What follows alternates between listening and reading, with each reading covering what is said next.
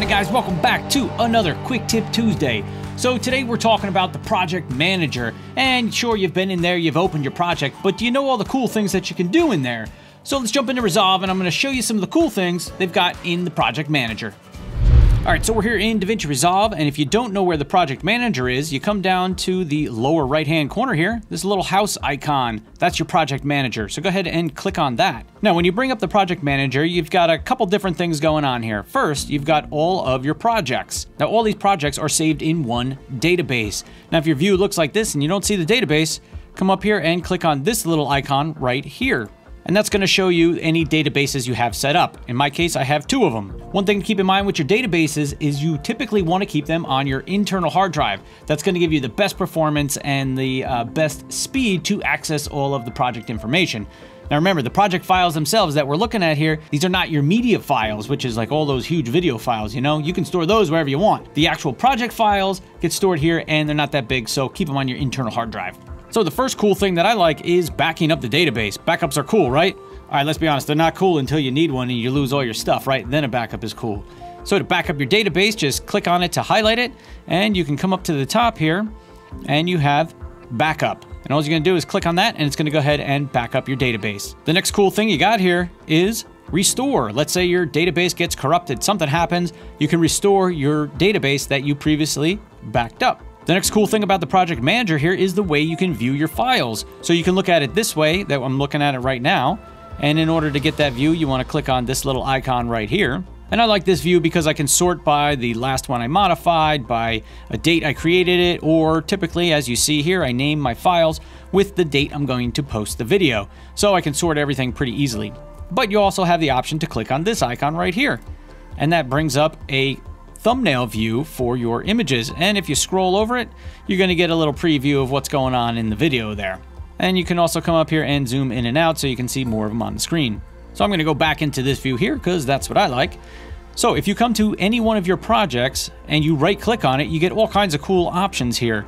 Some of the ones that I like are right here, dynamic project switching. That's going to allow you to open more than one project at a time. You can have 2 projects open, so you can copy things from one project to another, and that works out really good. Although for me, on my older MacBook Pro here, it does get a little sluggish, so I can't actually work with 2 projects open, but I can have them open to copy things back and forth, so that works out pretty good. So I use that all the time.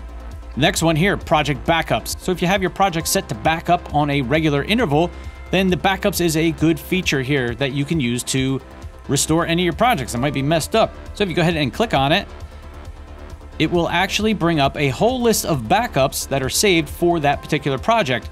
Now, you're only going to see these if you set up your project settings to save the backups. And I think by default, it's set to, I don't know, keep them for like a day or something, and not that long. So if you waited longer than a day, you're not going to see anything in this window. So keep that in mind about changing your project backup settings so that way you held on to the backups a little bit longer, just in case something happens. You can always go back to them right here. I'm going to go ahead and close that window. And if I come back to this menu here, you've got a lot of other great things here. You can load project settings to your current project. You can delete a project, obviously. You can export a project archive, and this is good in case you want to maybe bring it from one machine to another. You can go ahead and export your project, bring your media with you, go ahead to your new machine or whatever, and import your project and get going working on your project there on a different computer. So that's helpful too. Coming back into this menu here, you've also got the option to export and import a project. So that's great because if you want to export your project, say I want to work from this computer and I want to go to my desktop, I can export the project out, bring my media with me, dump it on the new machine, open it up. I can use the import project, and we're good to go. I can go ahead and work on my project on another machine. So that's pretty sweet. I like that feature. And in this window, you also have the option to rename your projects. Sometimes you mess up the name, so you can rename it here if you want. And just closing out of that menu, one of the last things that I like here in the project manager is the ability to create folders. So for me, if I scroll down here, you see I've got a resource packs folder.